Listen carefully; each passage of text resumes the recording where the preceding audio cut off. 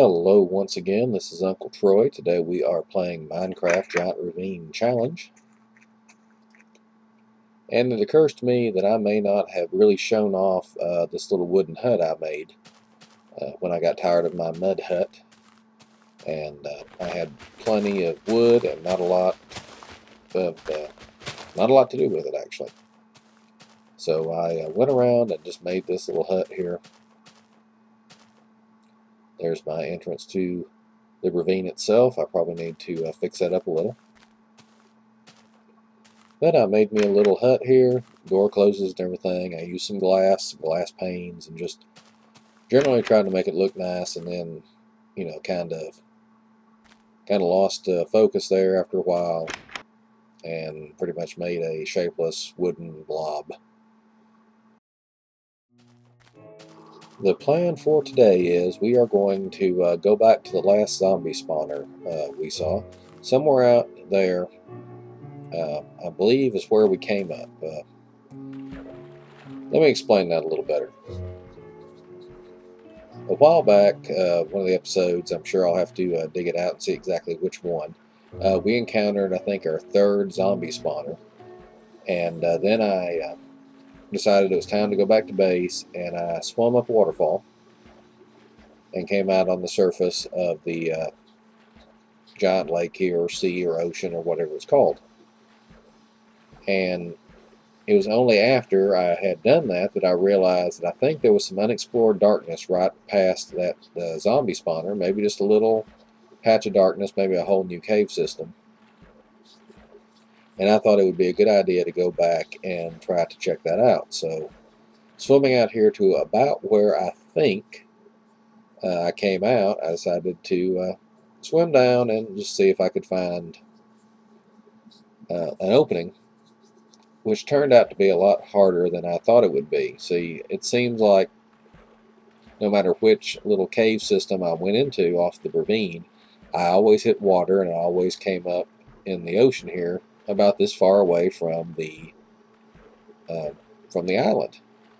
And so I thought, well, no problem. I will just, come out here and swim down, and surely I will see some opening. I know I left torches laying around, and just inside before I swam up, and that should shine through the water, and it should show me an open area. And instead, I swam around here for quite some time and never did find any openings that led down into the cave system. So eventually I had to just give up and try something else. Okay, I've re-entered the cave through more conventional means, and I think I'm heading down toward where that last zombie spawner was, that last zombie dungeon. If I was really serious about this, I probably would be hitting F3 all the time and writing down coordinates and saying, this important thing happened here. And, that might be a die zombie. Wow. And great. He ran away. No problem. We'll just... Okay, that was stupid. Apparently, if you give him a place to walk to, he will walk to it. And apparently their reach is longer than just one block. So, luckily I had plenty of armor. Alright, let's shift creep over here, and whap. He's dead. Okay, do a little parkour jump here. After we light this up. Okay, and up. Come on, up and over. And up and over. Okay, let's light this up a little. As I was saying, that might be a good idea for a mod. Something which, keeps track of your, say, time in the game and your location, via coordinates, and actually, like, makes a log file. Something like, 5 minutes, 20 seconds in at such and such location, killed a zombie. Such and such location, saw a spawner. That sort of thing. There it is. Very carefully use our way back here. As I said in a previous episode, we probably need to light up every single one of these little little ledges, I guess they're called, or we would never be able to consider this ravine conquered, because there will always be things trying to jump down on our heads. To be absolutely honest, it only took me to about here to realize that I was not heading toward the zombie dungeon, and that I was completely lost in a totally brand new area of the cave. But I thought, well, why not? This needs lit up and explored anyway. So I took off exploring, figuring, well, what will probably happen is I'll just end up looping back around to some area I've seen before, and this will be all taken care of. You know, a minor diversion, taking us off to one side, and then we're, you know, back on the main track. No big deal. Probably don't even need to record this, but of course, as anyone who does Let's Play videos has learned, it's when you're not recording that things happen.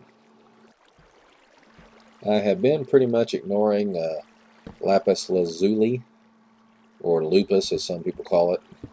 Then it occurred to me, oops, okay, one metal pick down. Naturally, I found diamond right after I'd made several metal picks. Anyway, somebody had said basically, since lapis lazuli is fairly common, you know, not ultra rare like diamond, and has really no use short of you know, dyeing wool blocks blue, that you could use it as carpeting. If you mix, take a workbench or crafting table and put 9 lapis lazuli dusts, hello Mr. Zombie, I see you over there, together, it makes a pretty nice looking blue block that you can place, and it makes your floor look nice. So I thought, okay, I will try that. So I've started collecting lapis, and with any luck, by the end of the episode, we'll have us a lapis floor for our cabin. Alrighty. Oops. These water currents are tricky. And I think, yep, I see the moon up there, which means this is another one of those places where the cave opens up to the seafloor.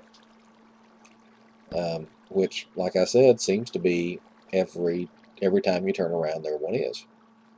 Except when you're actually up on top of the sea looking for them. Alright, we had a glitch there in the video, but trust me, I went up to the seafloor and I placed a torch, which of course immediately disappeared, but the lighting stayed behind. So in theory, we will be able to see this area when we look at it from above the sea. Okay, I thought I heard something up here, and ow, yes, I heard a skeleton. And I need skeletons because they have bones, which make bone meal, although my tree farm and wheat farm seem to be doing pretty good without it. You never want to be, you know, without bone meal. And hopefully he'll drop an arrow. Yes, he dropped an arrow. Because unless I can find a skeleton spawner, apparently my cell phone has just finished recharging. Unless I can find a skeleton spawner, arrows are still going to be in short supply. Well, I've certainly found quite a bit of gold and iron and lapis. No diamonds. I kind of, you know, still want a few more diamonds, and more importantly, no zombie spawner. I'm certain I'm in the same general area of the cave system as the zombie spawner, but none of this looks at all familiar.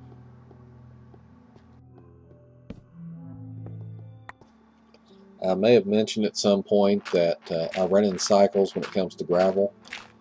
Sometimes when I see gravel, I want to dig it all up just to see what's behind it.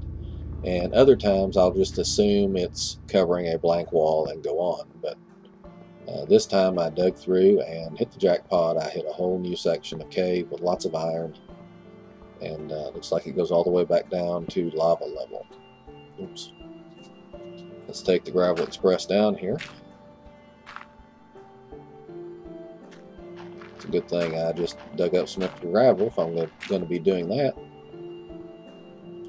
And that looks interesting. What with the lava falls and the waterfalls all going together. I'll have to check that out. Did I say something about not wanting to turn all the lava down here into obsidian? I probably said something about that. But after losing my red mushroom to the lava, I decided, well, maybe I do want to turn all this lava into obsidian. Or at least anytime I think I might be walking over it or digging around it. I have now come to an area here that I think looks familiar. And apparently I'm being overrun by mobs. Okay, I thought that looked familiar. I thought I had gone up a... Hello, die. Thank you for dying. I thought I had gone up... Ow. Okay. And I believe that's all of them. I thought I had gone up a little area similar to this. Ow. Oh, lava. Stay out of the lava. Where'd the creeper come from? Okay, and another zombie mosh pit. Okay. I thought I had come across an area like this just before finding the zombie dungeon. But I realize now I was wrong and I have not been in this area. See, I finally got it out. Okay, there you can see the lava fall and waterfall we were discussing earlier. We were just right on the other side of that. So you thought I was lying when I said we'd come back to this. Alright, lots of darkness and fun things. Let's see, that just falls down into our lava death. Okay, we need to light this up and get rid of some of these mobs. I don't think you can see them, but they are coming for us. Okay, ow. Ow. Okay. Missed the creeper there. He was, here's another creeper. Run away, run away. Ooh. That one really hurt. Luckily, I had armor, but I think my armor is starting to get a little ragged around the edges. I'm actually afraid to look at it right now because I don't want to know how bad it is. Okay, let's health back up here. Make sure I'm full on my hunger bar, because if I'm counting on regeneration and regaining hearts and I'm not, then I'm in trouble. Oops. That zombie just got shot by a skeleton. And had I not foolishly whacked him with my sword, he probably would have kept, turned around and just went right back after that skeleton. Now, I wonder if that washed any mobs away. I don't think so. Okay, and keep thinking there are slimes coming after me, but it turns out to just be little experience orbs trying to find their way back to me. Alrighty. Take them out, whack. Ow. Alrighty, back up here.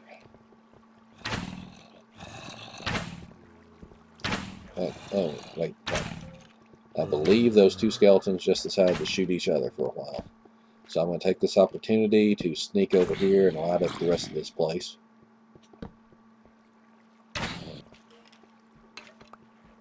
Alrighty, and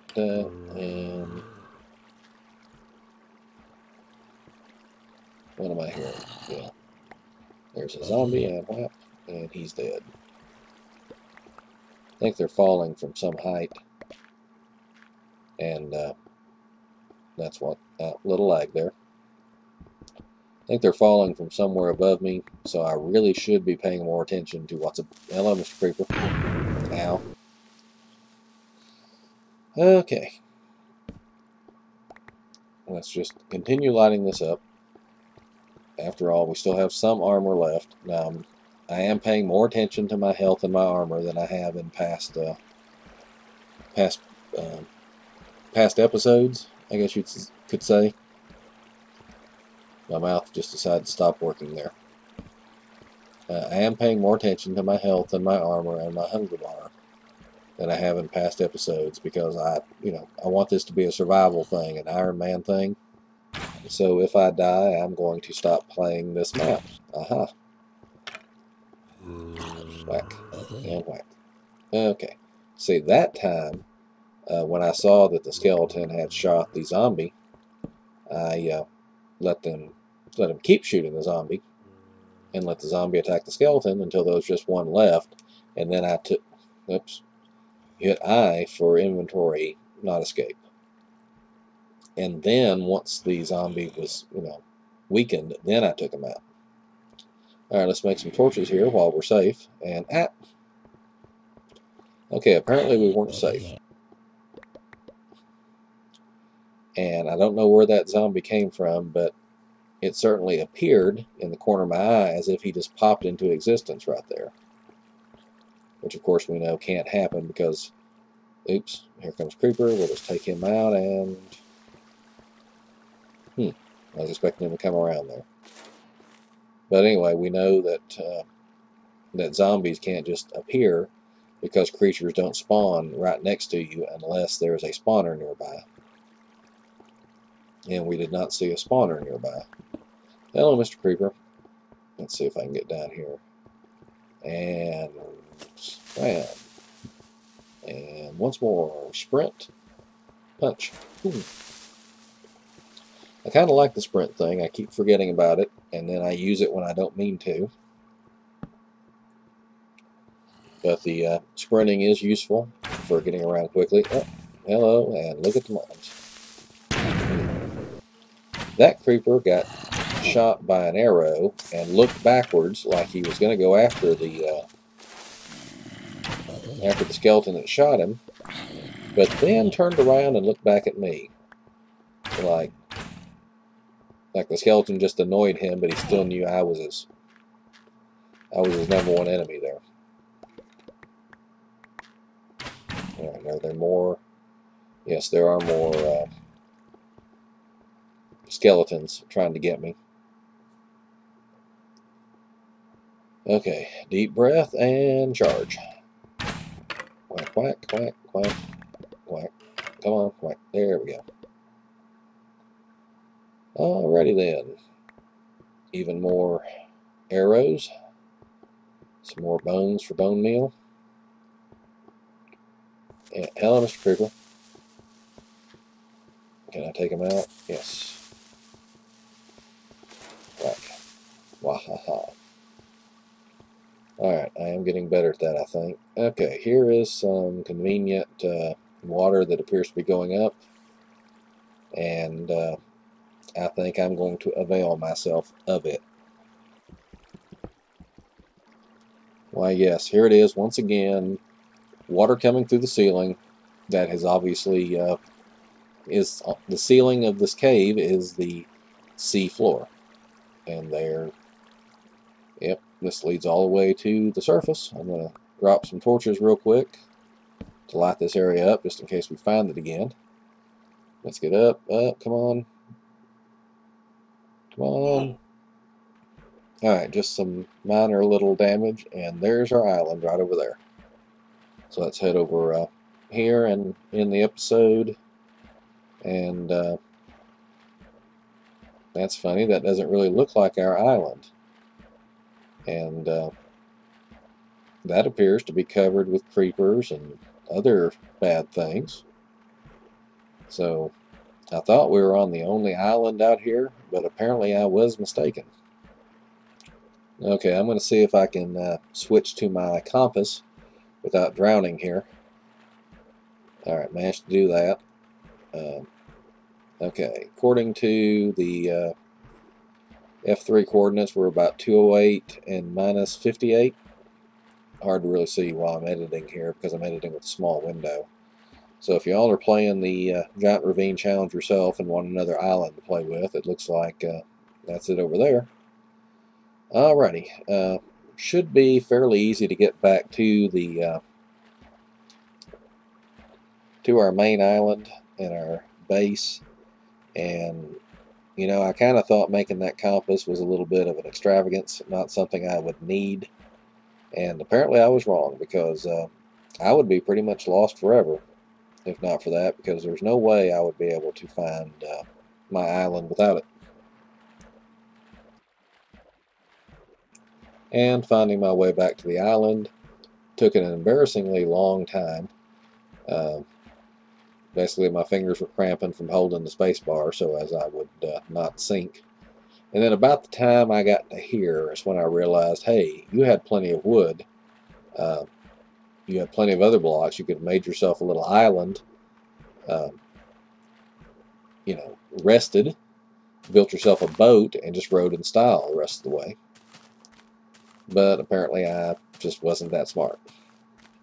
Okay, well, that's about all we have for tonight. Got a little more of the cave lit up, went farther away than we ever have in our exploration, and did not find the zombie dungeon that we were looking for. So I guess we've still got something to do next episode. Alrighty, this is Uncle Troy. Oops. This is Uncle Troy accidentally sprinting when I just meant to creep along to drop some seeds here. Alright, this is Uncle Troy signing off. Please have a good night.